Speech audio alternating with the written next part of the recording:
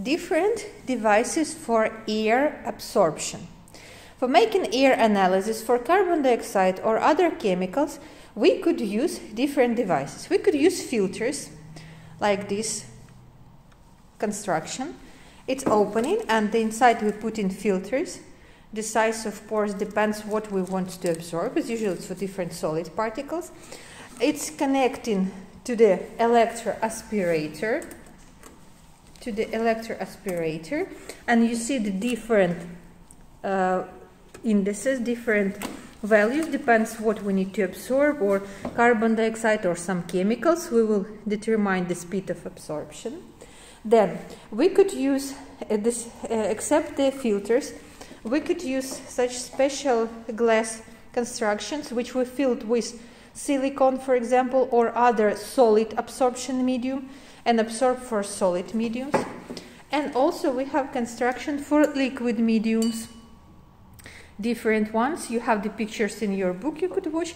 They also using the pipe connecting with electroaspirator and absorbing the air. So using these all constructions, all these devices, we're not determining yet, we're just absorbing the air. These materials we use to absorb the air, and then we need to do further determination of concentration of chemicals using special chromatographs. All the absorbed mediums we analyze using chromatographs.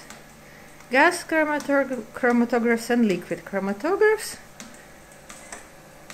We put it inside the samples and then given the results with concentration of those chemicals which we want to determine. Those previous one, it was liquid chromatograph. Here is the gas chromatograph. The same, we put in our samples inside, making analysis, and the device showing us the result in form of the picture diagram with the highest peak concentration of those chemicals which we want to determine. All previous method, it was laboratory method, requires time for sampling, for analysis, but also we have express methods. For example, we use gas analyzer device which contain inside the sac with the air pipe, to which we connect special indicators. These glass pipes contain inside indicators. You see, it's no color.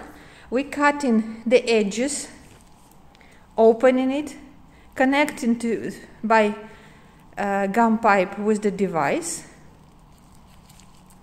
absorbing the air, compressing. We're making compression the sac inside.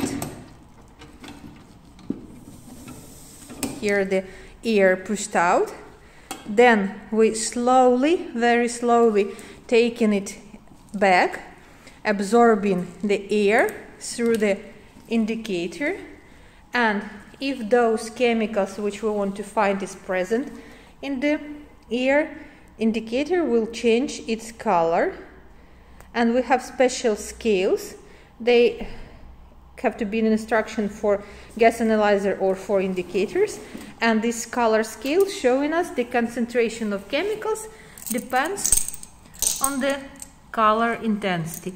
As you see, we have a lot of different indicators, different colors, and they are signed or marked by lines, depends on color which we need.